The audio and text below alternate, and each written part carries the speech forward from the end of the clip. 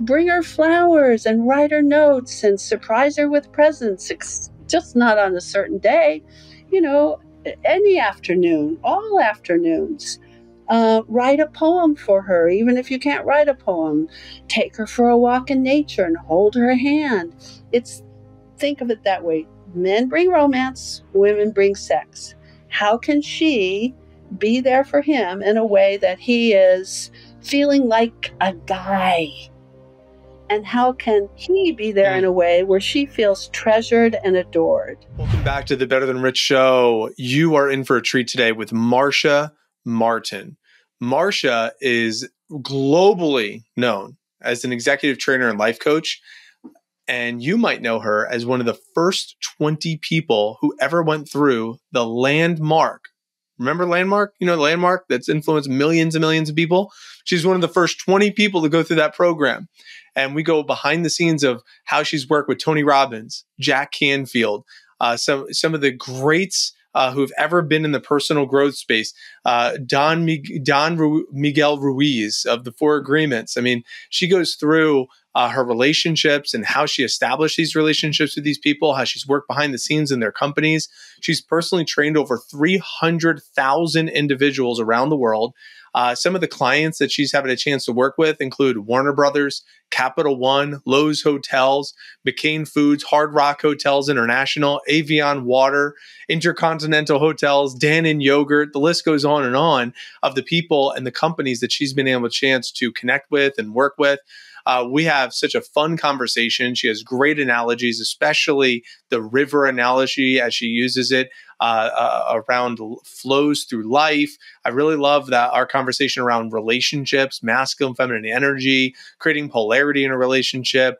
You're in for a treat. So get ready for Marcia Martin.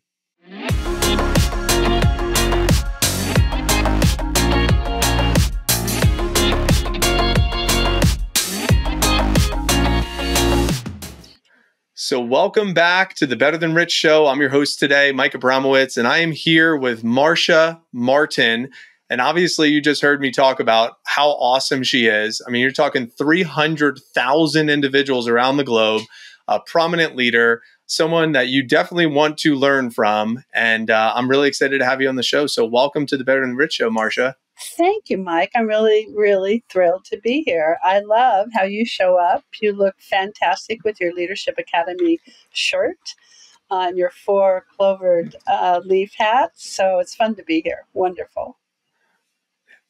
Hey, I'm very much a hats and t-shirt kind of guy. And, I had someone reach out to me recently trying to sell me like men's clothing, like a direct sales thing. And I'm like, unless you got t-shirts and hats, like, I don't know if I'm your target audience over here. I'm like a basketball shorts, t-shirt kind of guy, but yeah. So Marcia, tell me, I'm really excited to have you on our show and be able to get you exposed to our audience. And you have a lot of really great accolades, but I'd like to know a little bit more about you as a person. Then we're going to get into the human potential movement and how it started. And I'd really love to hear a little bit more about like, what is, what our audience, if they don't know who Marcia is, what are some things that would really be important for them to know about you? Well, I think I'm a lot of fun and I love animals and I love being with friends and traveling. I travel all over the world. I love adventure and discovery and learning new things. And I love learning myself, just like continually growing. I think that that's a really important thing for a human being to do. And I'm a very loyal friend. Would you say the learning is something that has been a part of you and a part of your life since like you were young, or do you feel like that happened later in life? And I asked that because I failed reading when I was in middle school because I hated reading. I just didn't like it.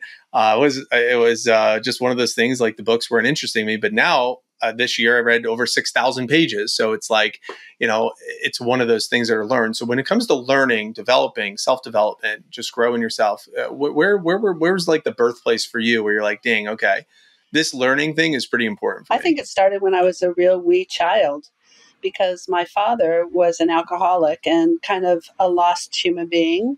And he used to always lose his job also, because he didn't like to be bossed around or told what to do.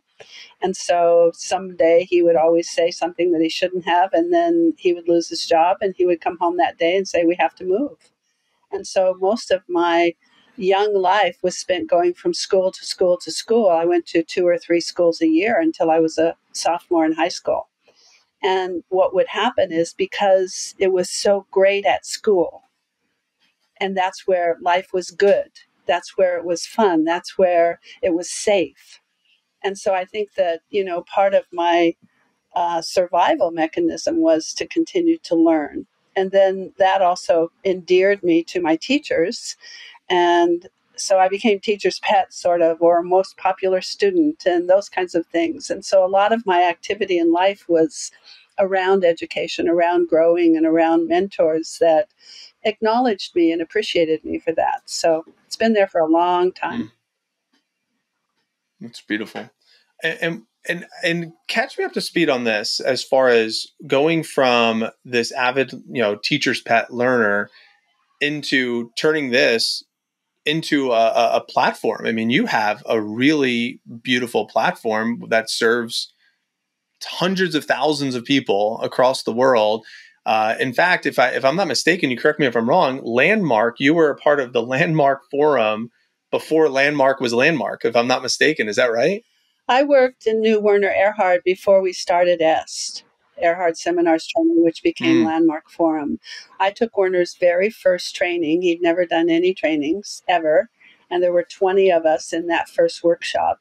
And from that moment, he asked me to be part of the team. And there were about 5 of us, mostly women, that built EST. And I was the senior vice president for 10 years from the inception of EST, which happened after I came to work for Werner, until 10 years later. And so I started with 20 people as graduates, and we ended up with millions and millions worldwide. And mostly that was my job, to fill trainings.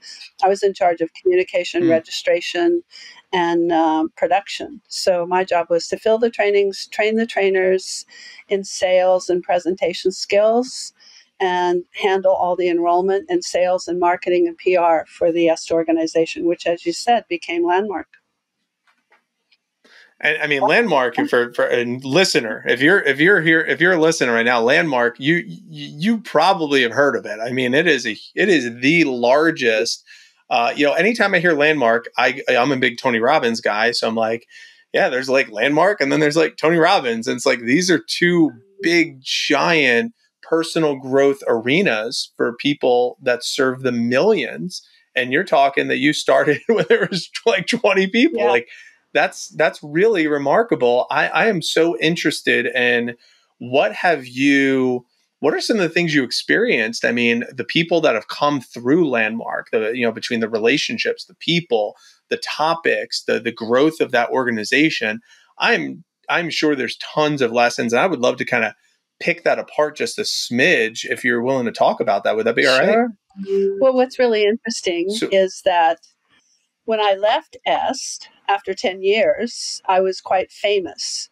People would stop me on the street in New York and ask for my autograph, literally. And, because I was the face of EST, because I was in charge of enrollment and sales. So I was always the one that introduced Werner at the big special events. We started off by leading guest seminars and talking to guests in the bedroom of an apartment condo. And Werner would teach the graduates in a circle on the floor in the living room. And then I would take the guests into the bedroom, and I would sit on the dresser and they would sit on the bed. And then I would tell them about the training and enroll them into it. And that turned into, then we did hotel rooms, and then we did auditoriums at hotels and conventions. And then we did like the Cow Palace with 20,000 people. It was my job to fill it and produce it, and train the people how to organize it and, do the logistics in it, and train the speakers how to speak at it, and all of those things. So it was quite extraordinary, lessons learned all the way through.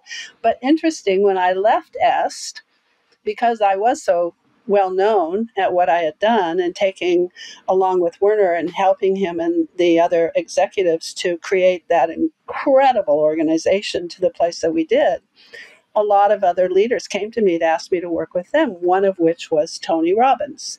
And so I ran Tony Robbins' company for 2 years in the mid 80s and helped take him national. He was on the West Coast at the time, and I helped him train all of his enrollment and staff and team in communication and leadership and sales and public speaking. So I know Tony very well.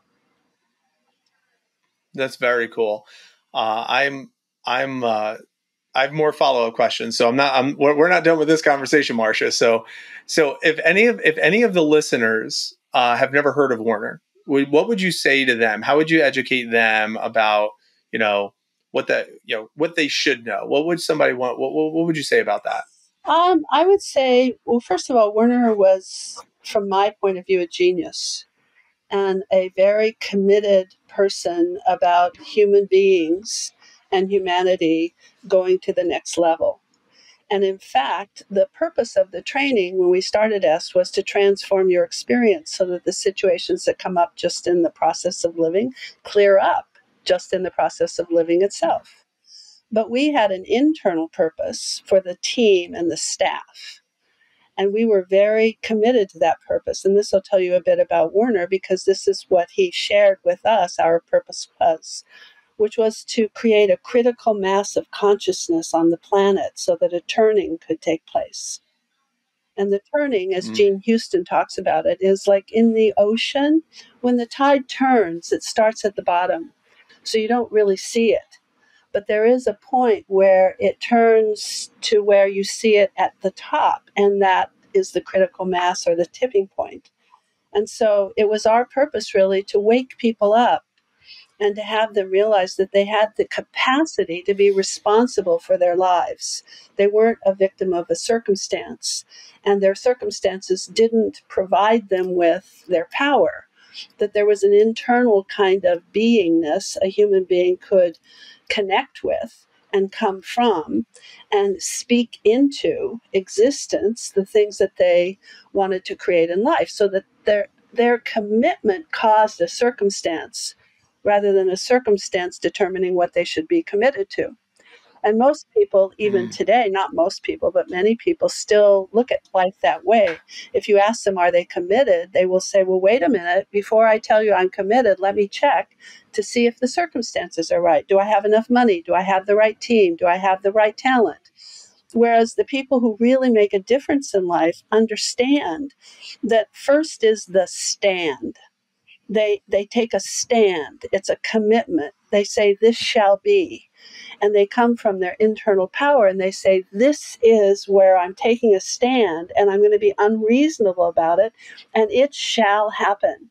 And from that kind of consciousness, what we've discovered is that circumstances really align themselves around you and get to a point where you actually create the circumstances you need to deliver on the commitment that you've made. So to me, that's what Werner has always been about, and what he taught me, and what I think that he really brought to the world. And how does someone muster up the courage to take a stand amidst their circumstances? Because you said you had circumstances with your dad growing up, and sometimes it's tough to take that stand. Sometimes it's tough to have the courage to do so because of circumstances, what other people might think, or what loved ones might say, or what if I'm not good enough, I'm inadequate. Like, how does someone muster up that courage to take that stand? Well, that's the key, isn't it? For you to find that part of yourself where you actually are connected to something of a higher power than just your small limitations. And that from that higher place, if you flow that through you and you come from that place, you can cause miracles. And you're not the victim of a circumstance. And most people learn that through crisis. Something will be so horrible in their life, it'll break down, and they will go through that place in consciousness where they say, okay, I'm just going to surrender. I don't know what else to do except, and then they find that place inside of them where they can act into the world instead of the world acting on them. And that's a change in consciousness. And I feel my life has been so unique because from the very early time of when I was a teenager, I've had mentors that taught me those kinds of concepts, that taught me that kind of ability. My aunt was a clairvoyant shaman, teacher, and healer, and an esoteric astrologist. And I interned with her from the time I was around 17 or 18. And so I learned about how the dream world works and how energy works and how you can cause things, create things, manifest things, rather than being at the effect of your circumstances. So when I met Werner, when I was in my very early 20s, it seemed natural that that should be the next step of learning more about my own power and my own ability to be responsible.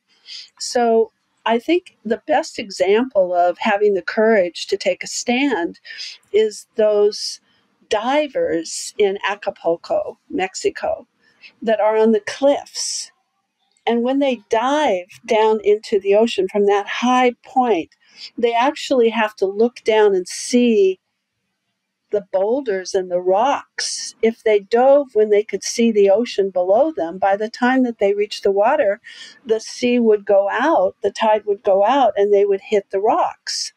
So, you have to have that ability to dive into the unknown and to take a risk and to go for it, trusting it's going to work out and the tide's going to come in. It's going to meet you when you hit the water.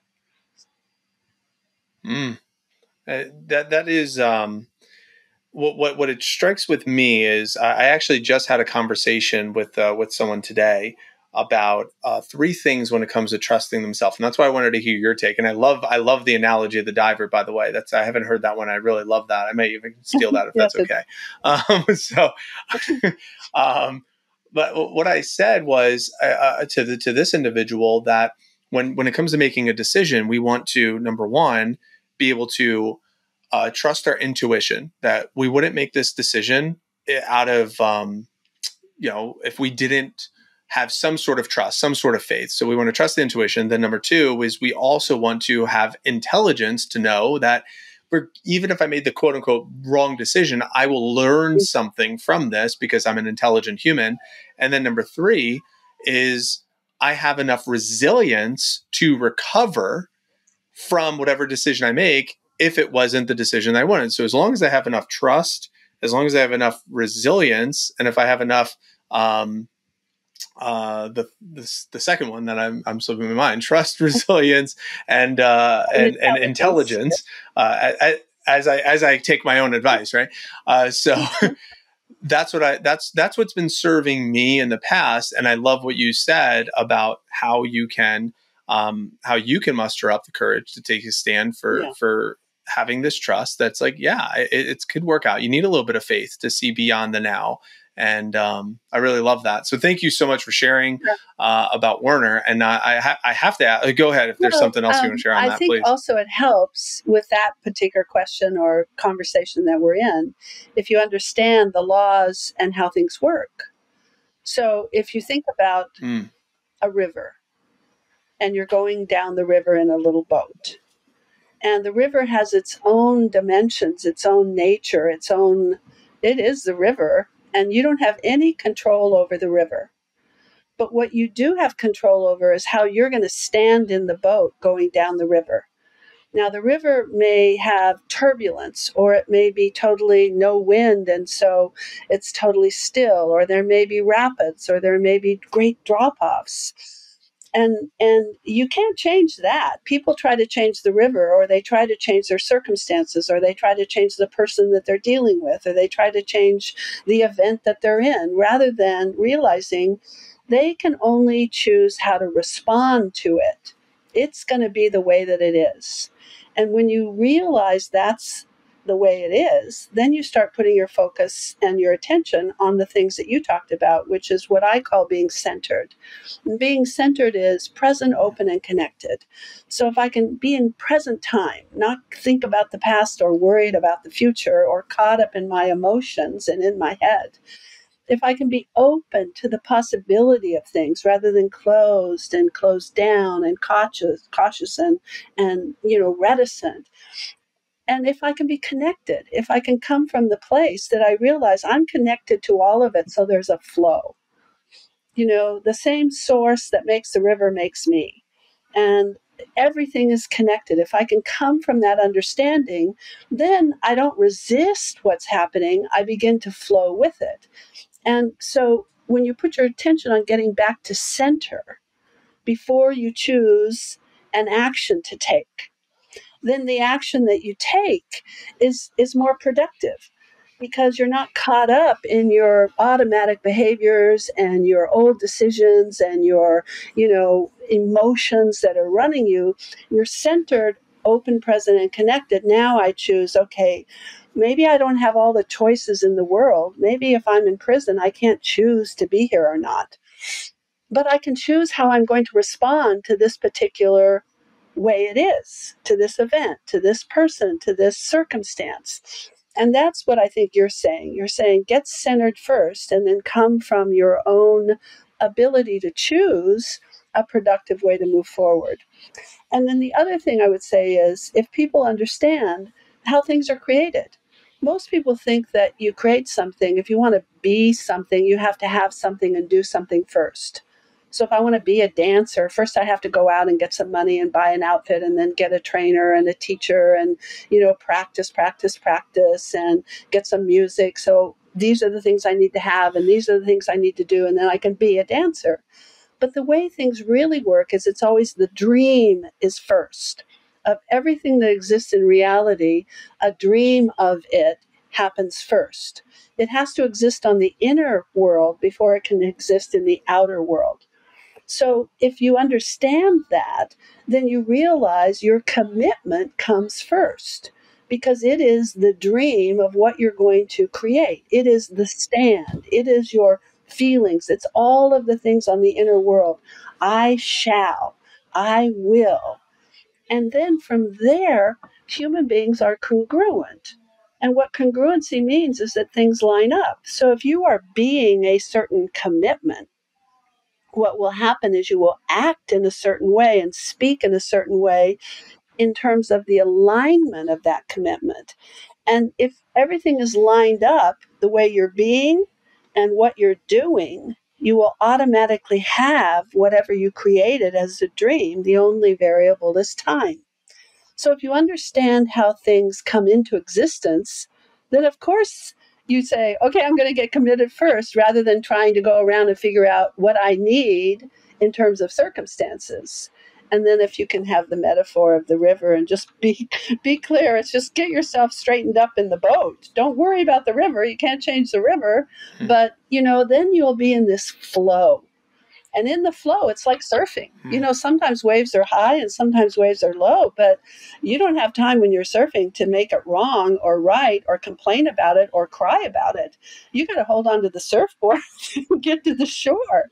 So you got to stay present time. And if you go under, you just come back up. You don't say, oh, I'm so unhappy I didn't make it. No, you need to be where you are when you're there and go with the flow. And I think that river analogy kind of allows you to do that. Oh my gosh. That was so great, Marcia. What an awesome analogy. The river analogy is fantastic. I really love that explanation a ton. And it reminded me, we had two guests on the show, Dr. Kelly Flanagan and also David Lee. And they talked a little bit about the masculine and the feminine, where it's masculine, let's go in this direction, and the feminine, let's just really go with the flow. And using that surfing analogy that you ended with, it kind of got me thinking. It's like the shore is a masculine, we're going there directionally, and then it's that feminine. It's like, let's also be present with our surfboard in these waves, and not let's not fight what is. And I'm assuming you have some really great wisdom that is underneath that umbrella of the presence between and the dance between that masculine and feminine. It's one of the topics I love to talk about. I've asked several guests around this. Ben Bukolski was on the show, former Mr. Canada bodybuilder. And I like to ask this question, but I don't know if I asked this question to a female yet.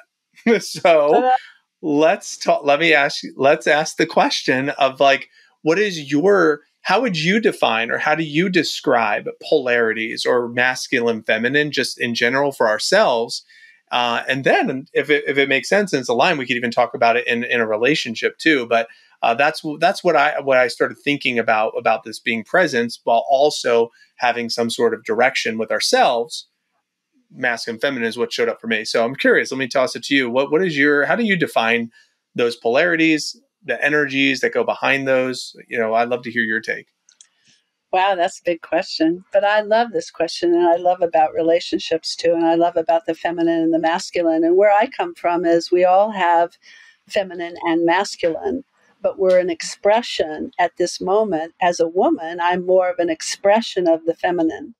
But it's not that I don't have a masculine energy. Of course, there is that energetic combining that makes the two pieces together make the whole. I find that it works best if I think about it this way, that a feminine energy is an appetite. It's like I want this and I want this and I want this and I want this, and I can create and I can consider this as possible. And a masculine energy is I can produce that. So, what I tell men and women in terms of relationships is if a woman can get really clear on what she wants and realize that she deserves it and make clear what she wants and let the guy know what she wants, a guy naturally wants to produce it. That's what men do. They fix it, they produce it, they focus on it, they get an answer. And so, but if they don't know what they're producing, it's kind of like, well, how do I get this done if I don't even know what it is? And women are not really careful to be clear about what they want or even know what they want, or especially even think they deserve what they want. So their appetite is small when their appetite should be big. And then to believe in your man that he can produce it instead of producing it for him. Because women, as we know, are very good at multitasking. So I can create what I want and then I can go get it. But that's not any fun. I'd rather create what I want and then have somebody help me go get it. And it's that dance back and forth. But I think that, it's not just that one is all of it and another is the other part. It's we're all both parts and we express that particular kind of energy in a more dominant way, usually one from the other. And with the woman, using the women example of getting clear of what they want, how might a woman get clear of what she wants if hypothetically she is surrounded by the circumstance and everything? I know we kind of already talked about it, but what specific to a woman getting clear of what she wants so she could effectively communicate that to a man? Because I think if I'm not questioning, I'm not a woman, so I can't answer them. That's why I'm asking you. But I would think that there would be almost like this, like it would take a vulnerability that, like, what if I say this is what I want and he can't satisfy those needs, and then I feel like he might not be the one, or maybe there's something wrong with me, and like it can kind of create even almost like a downward cycle for the woman if she was vulnerable enough to say, this is what I want and I would love for you to help me get there, and then it's like, oh no, he can't help me get there. Well, I don't know. Maybe there's something you could speak to on that potentially. Well, I think that, and now you're getting into some of my perspectives. So first of all, I want to explain. Yeah, tell me all. Tell me them all. I want to hear them all. First of all, I have to give a little caveat, which is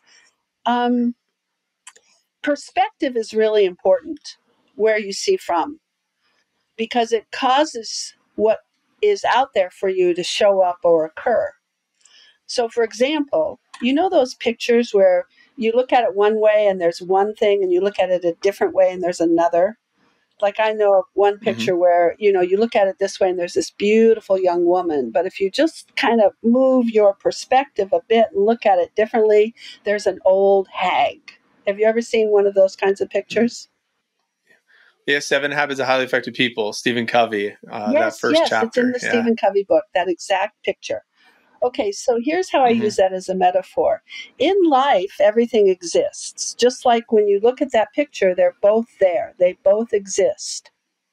However, one only shows up for you from a certain perspective at any one moment. So if I look from this perspective, this will occur or this will show up. If I change my perspective, something else will occur or will show up. So it's important to choose perspectives that produce the things in life that are occurring for you that work to produce the things you want. So, for example, you look out in life and everything is there. What is abundant and what is scarce? What is working and what is not working? It's not like one is there and one isn't. They're both there. But what shows up for you? Well, it depends on where you're looking from. Are you the kind of person that is a glass half empty or a glass half full kind of person? Do you look from the point of view of looking to see what's working first, or from the point of view of being critical and judgmental, and so then you see everything that's wrong? So it's important. So now to the thing about relationships or men and women. I have a perspective that seems to work. I'm not saying Tell me more, I'm Marcia. not saying it's true. I don't know if it's true, but it's worked better than any other perspective. In other words, if I consider it this way, my relationships seem to work better. Okay, with the opposite sex, or with people in general. And what I notice is that there are motivations that we all have, and from a woman, usually the motivation comes from a fear of not being attractive enough. Now, I have an interesting point of view on this too, because most women think, oh, I'm not sure I'm attractive. Oh, am I attractive enough? Or is she more attractive than me? Or, it's a fear of, well, maybe I'm not enough, which is why I find it's hard for women to tell you what they want, because they don't even think they deserve whatever they want. So they just want little things.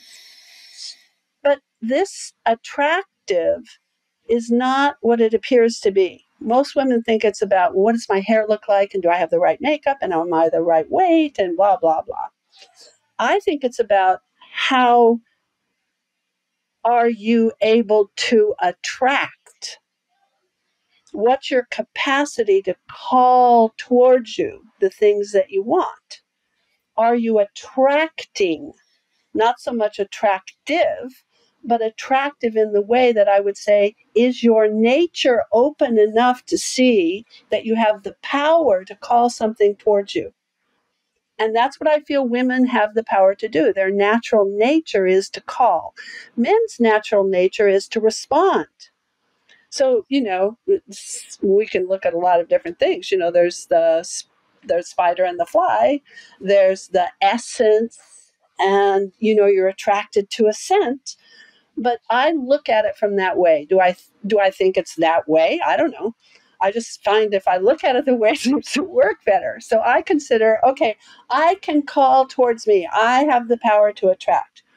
And my fear or my motivation is going to be that I need to handle as a limiting belief is I'm not attractive enough. So when I get caught up in that, I remind myself that, I can attract what I want. I'm okay. This is fine. I'm worthwhile. I deserve this. And I work on that piece of me. What I find with men is their fear or their motivation is, can I be successful? Am I going to be able to produce? Will I get it done?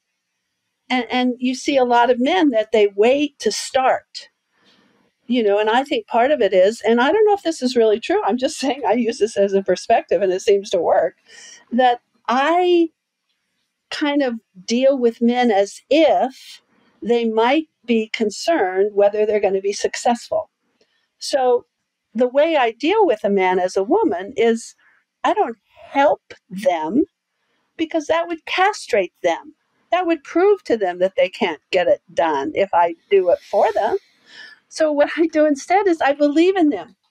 I put something out that I want, and if my guy says, oh, I'm sorry, I can't do that, I would say, honey, I know you can. I believe in you, until that part of him is assuaged to the point where He's willing to try. And boy, you tell a man how great he is about what he did, and he'll want to do more of that. So I just think any human being can do anything. It's the fear that's in the way.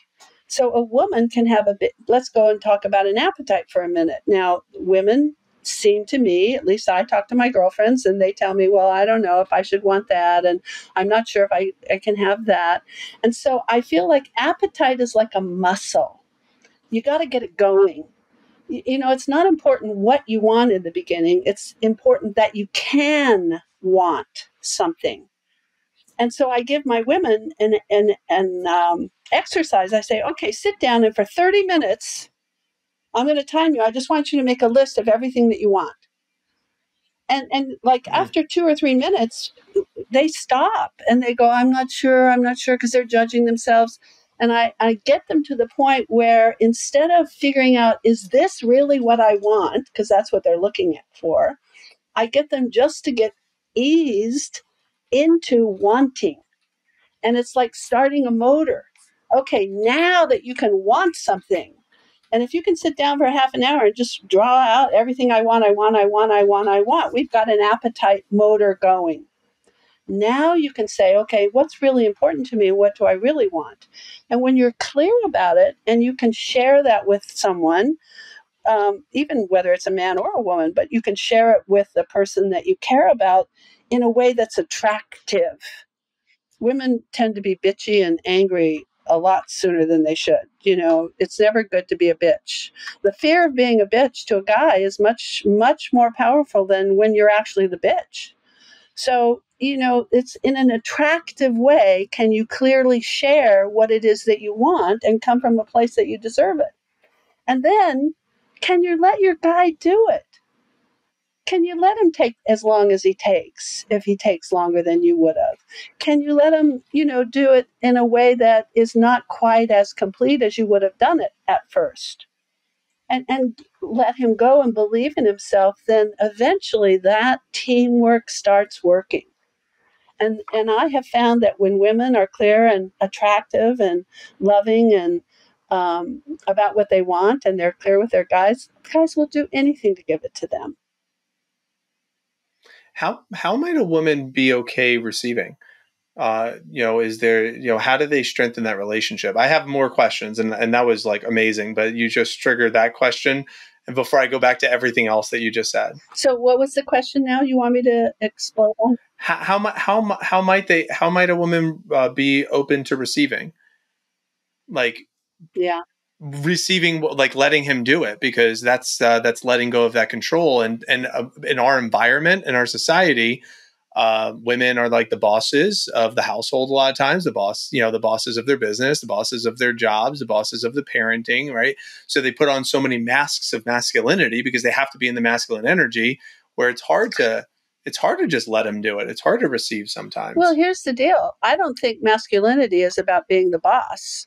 I think it's about being the boss the way that you are. Are you the boss in a feminine way, or are you the boss in a masculine way? And a masculine expression of being in control or giving an order or an instruction or guiding someone or mentoring someone is going to be different than a feminine energetic kind of vibration.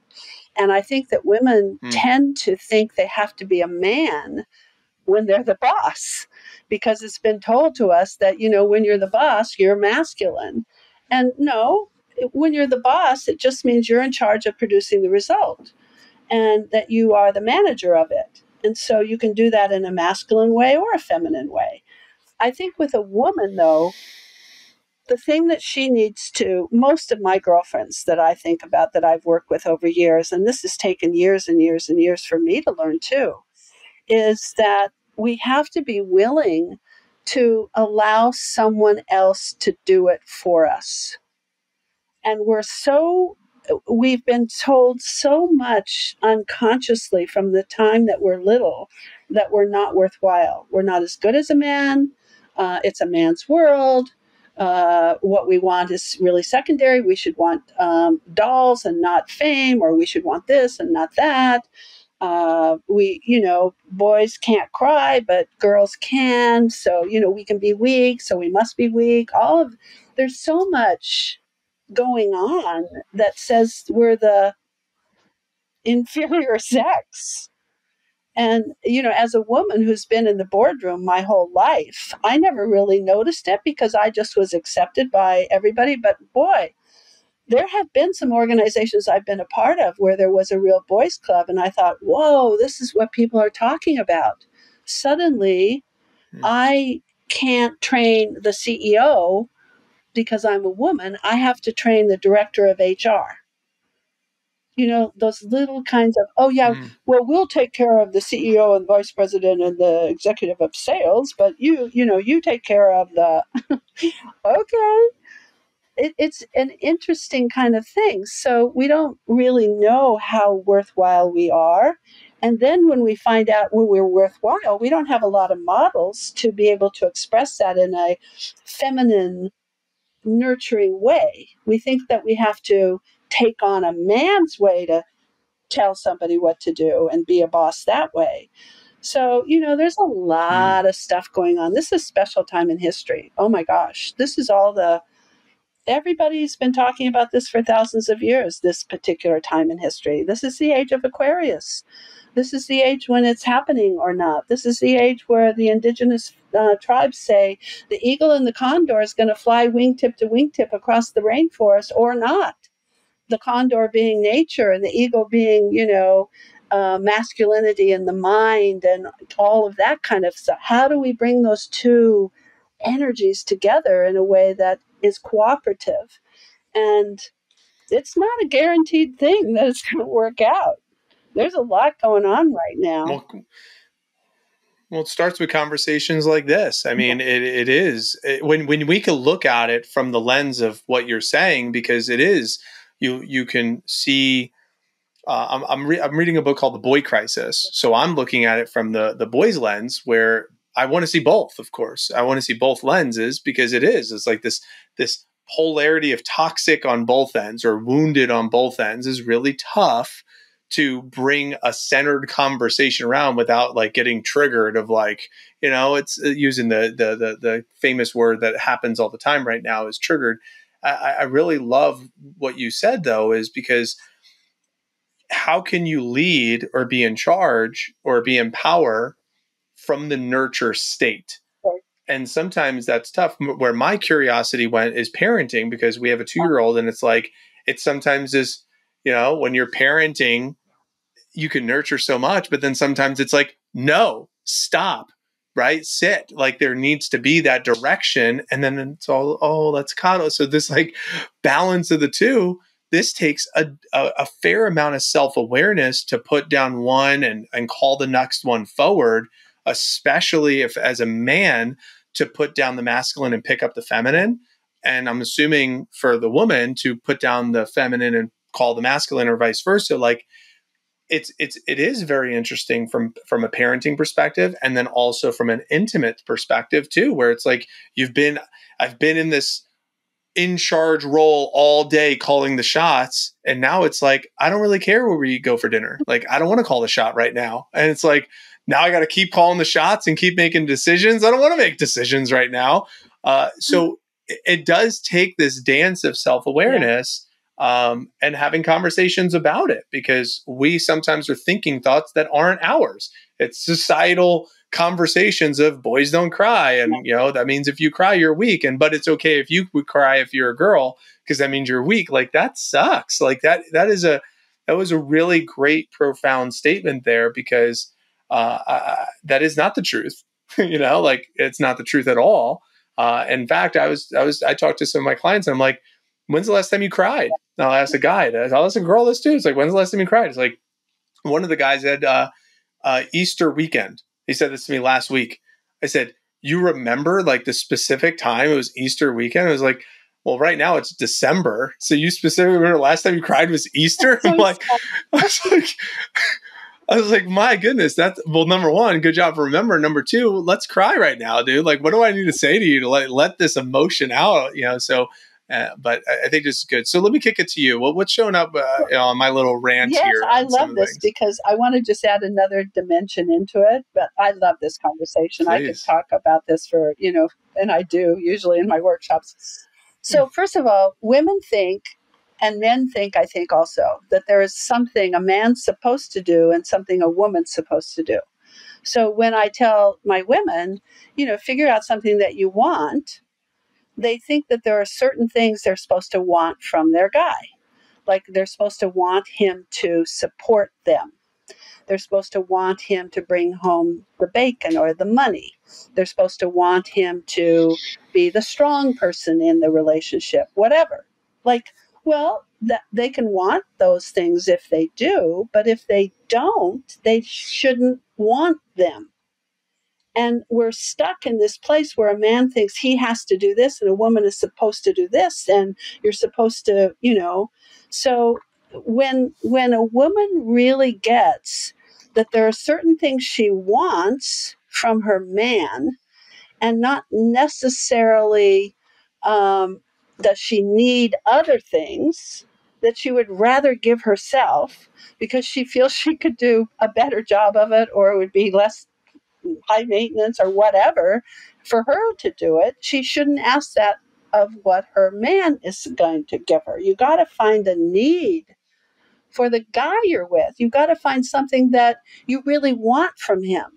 And I think that women think they're supposed to want money and they're supposed to want this and they're supposed to want that. And I don't think that that's all that they really want. They want care and nurturing and love and attention and tenderness. And there's all sorts of things that you could ask a man for that has nothing to do with, will you provide for me?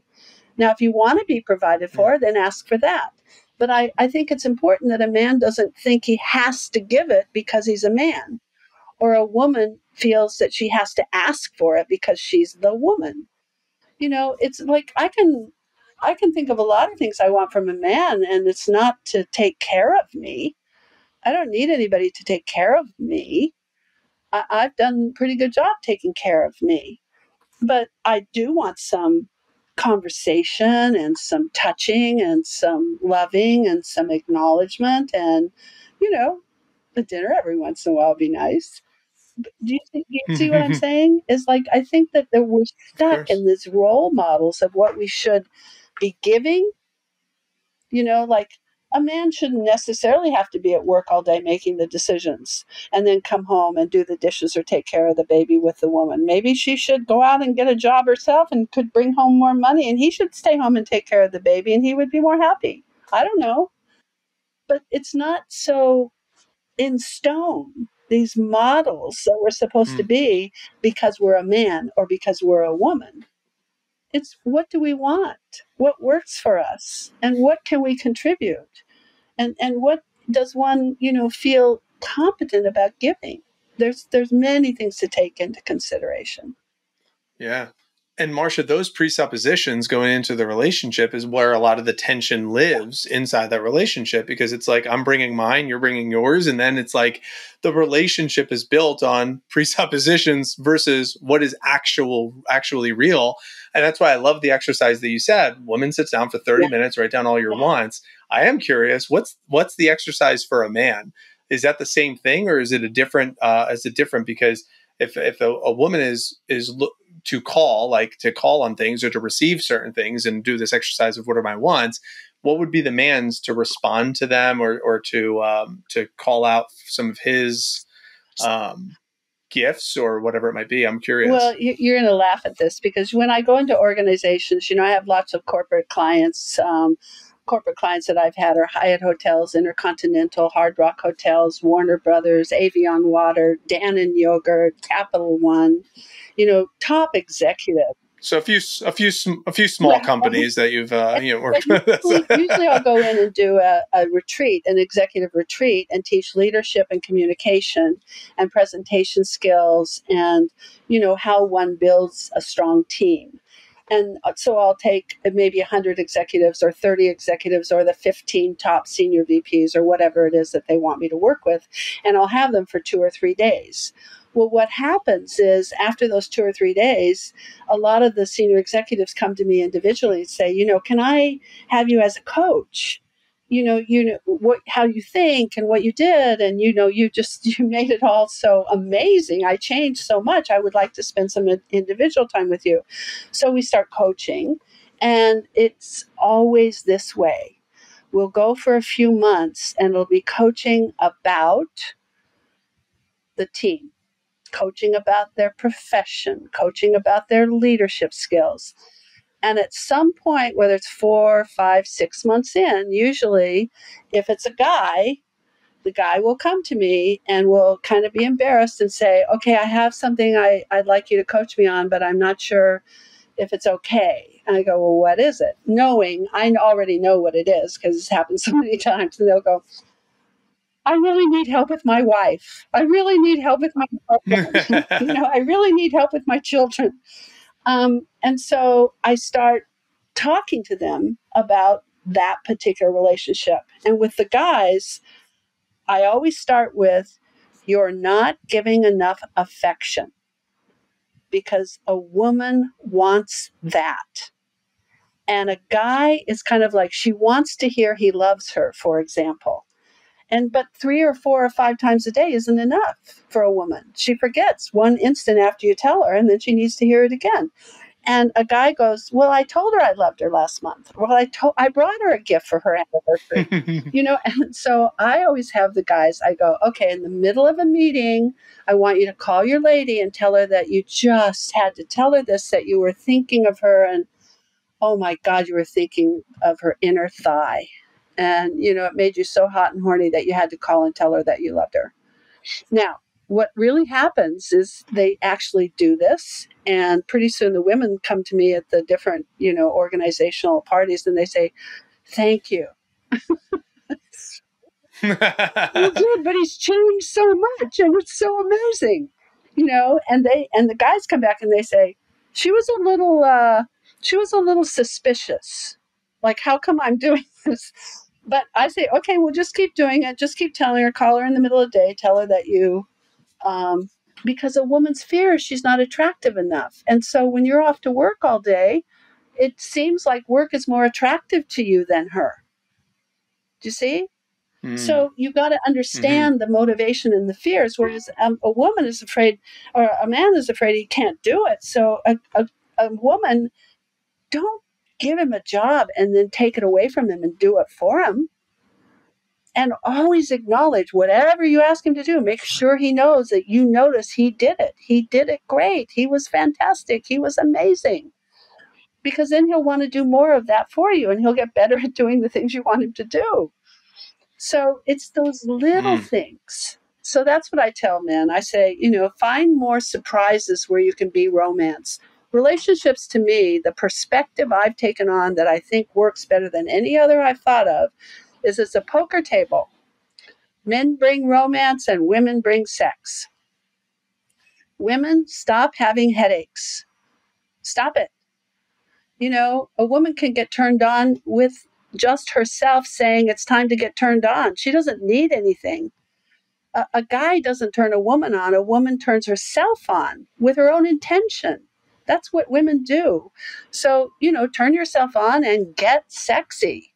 And a guy, bring romance. Bring her flowers and write her notes and surprise her with presents. It's just not on a certain day. Any afternoon, all afternoons. Write a poem for her, even if you can't write a poem. Take her for a walk in nature and hold her hand. Think of it that way. Men bring romance, women bring sex.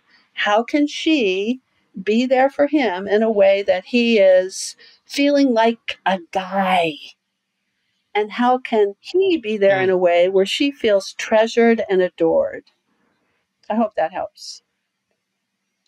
That's going to be the most listened to section. We're going to label that section of how to get laid.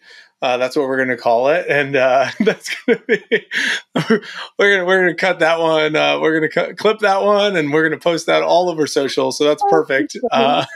Marcia, I really love this combo. And I want to make sure we spend some time real quick before we head for the exits, is the human potential movement. because this is something that you have done a fantastic job with. And I'd like to just if you could plug it, tell us a little bit about it. What does it entail? How anything that we can know about the human potential movement that's helped inspired hundreds of thousands of people at this point. Well, the human potential movement was really a time in history too. So in the late 60s and the early 70s, and it was in a place. It really came out of the hippies in San Francisco. I just happened to be in San Francisco during, I saw all the rock concerts and all the greats and all the music. And I, had my floppy leather hat and my guitar and my short skirts and my embroidered shirts. And we were happy and hippies and loved. And it was like that. And there were a lot of courses. It started with, like, some of the early courses were Jose Silva's Mind Control, and then there was Alexander Everett's Mind Dynamics, and then that's what Werner took to be a trainer of Mind Dynamics before he created EST. So I took Mind Dynamics with Werner in San Francisco, where he had that particular area, and then Werner brought in a lot of Dale Carnegie and some Scientology and some leadership kinds of courses, and kind of married it with the Jose Silva and the mind dynamics and all of that. And, a lot of it is all of this human potential technology is thousands and thousands of years old.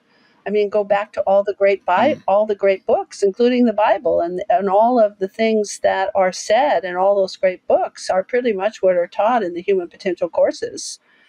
And then from there, there was a group of trainers. There was Tony Robbins came down from Jim Rohn when that was his mentor. Jack Canfield, one of my great friends who wrote Chicken Soup from the Book, was an insight trainer, and he worked with John Roger. Werner worked with Alexander Everett. So there were, and then there was also, what was the book company? Nightingale and Conant. The people that created Nightingale and Conant, they were great human potential kinds of philosophy concepts, Think and Grow Rich, all of those great books. There's some great books out of the 80s or 1800s that were the Think and Grow Rich books, where that came from, and all of that kind of data, the law of attraction. So in the late 60s, mid 60s, and early 70s, there started being these courses. People started going to courses, and it became a thing. And EST was one of the biggest courses there were. And in the 70s and early 80s, just like hundreds of thousands of people took EST, and everybody. That's how I met Jerry Weintraub and Steven Soderbergh and Nancy Pelosi and on and on and on. And princes and governors and scientists and celebrities. It was the thing. And so what's happened since then is it's come into its own in terms of really combining philosophy and combining psychology and combining some of the new sciences and, how your brain works, and neuro-linguistic programming, which is Tony brought that whole thing and made it famous. He didn't create it, but he brought it to the forefront, and lots of different ways where you could be a more effective human being. So, it's been an exciting ride. I mean, I was there when there was just a few of us, and then suddenly there were tens and tens and tens of thousands. Oh my God. That's really cool. I appreciate you sharing, because that backstory, you could Wikipedia something, but to have someone who's experienced it and has gone through and seen, these names, these are the legends of personal growth that you're listing off. And gosh, we actually have a dream list of guests on the to have on the podcast. And you mentioned like a dozen of those dream guests that we have to have on this show. So maybe there's a way that you can make an introduction or something, but like, these are the greatest of all time at what they do, that started this movement that you were a part of and have kind of seen from the studs to building the high rise. So, Marcia, this has been awesome. We like to ask 3 questions, but ending each conversation that we have. And you could, short hitting, first top of mind, whatever comes to you. The first question is, what do you think the world needs most of today? I think the world needs consciousness. I think that people need to wake up.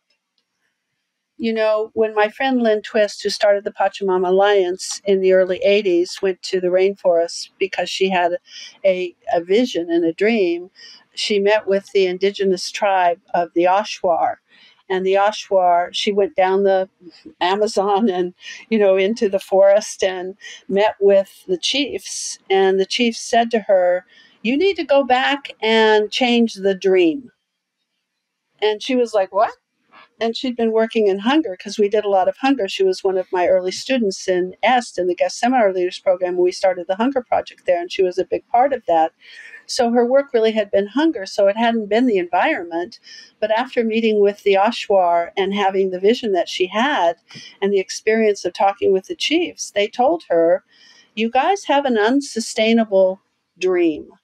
And she said, "You people of the North," that's what the chief said, "you people of the North," meaning you civilized people, you have an unsustainable dream that is going to take us to a place that's going to destroy humanity. So you need to wake up and get a new dream because the one you have isn't working. And I think that people need to realize that we are all connected.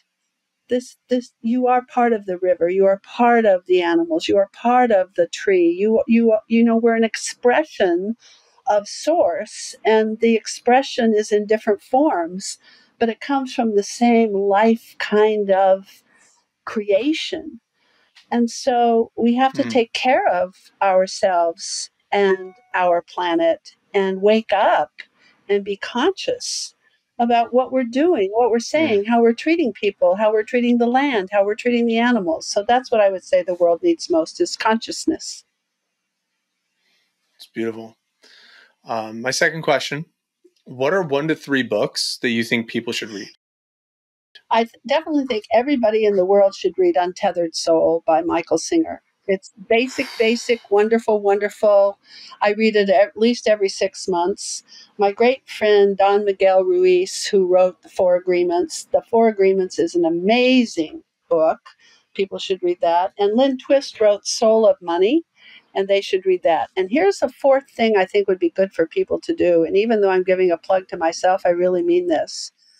I've spent the last few years taking all of the videos, and I keep doing it on a regular basis, and uploading them to my club, marciamartinclub.com, where you can just go in and at your own leisure for $10 a month and watch workshops and get these kinds of conversations in your brain that wake you up. And they're fun. They're about sex. They're about money. They're about consciousness. They're about leadership. They're about communication. So that's maybe a fourth book. I'll call it a platform. Marcia Martin. Yeah, no, that's great. I was leaving that at the end because when I saw that you offered that, I was like, we need to get our guests into that club. So I'm glad you mentioned it. And while we're on that, before we go to the final question, why don't we just talk about it real quick? The that club, it's $10 a month. Is that right? Yeah, it's $10 a month because I haven't total. It's digital library of workshops, seminars. I mean, I mean, podcast interviews. I mean, you have all of this content in there. And it's called the Marcia Martin Club. Where can they find that if they wanted to, check it out? And Marcia is MarciaMartin club.com. And, go in. It's cool. We'll definitely put that in the notes. Go ahead. You can, it's like a Netflix of Marcia Martin. Pick your title, pick your workshop. It's fun. People are getting a lot of value from it. That's great. Thank you for sharing that. And thank you for putting that together. And I'm reading Living Untethered right now because I really love Untethered Soul. So I'm reading his new one and it's like fascinating. So third question, Marcia, what does it mean to you to be better than rich? For me, it means to be awake and responsible and to give back, to make a difference, to leave something behind. to have my work and all the wisdom that I have and that I've gained from many, many mentors in my life that I'm so grateful for come through me, that I can give away to others that they can use to have a better life. It's beautiful. Marcia. Yeah. Wow. I am so honored to have you as a guest on our show. And there's so many individuals that are now going to get to experience you and your wisdom that you shared. I just thank you so much for your time, and thank you for contributing to the episode today. So thank you for showing up. I appreciate it. Thank you so much. And thank you for the work that you do and the opportunity that you make to create the space to bring this to people. Well done, Mike. Well, thank you. And listener, thank you. Thanks for hanging out with us today. And listener, assuming that this episode helped you, it's your turn. Help others. Share with a friend, subscribe on YouTube, leave a rating and review on Apple and Spotify. And as always, remember to leave today better than you found it. Till next time. What's up, guys? Biggs here. I hope you enjoyed that clip. If you did, go ahead and check out the other video that's being recommended on the screen right now. You can also subscribe to our channel. And then if you really are interested in what we do, go to automatedelegatesystemize.com to learn more about what we're up to. Thanks again.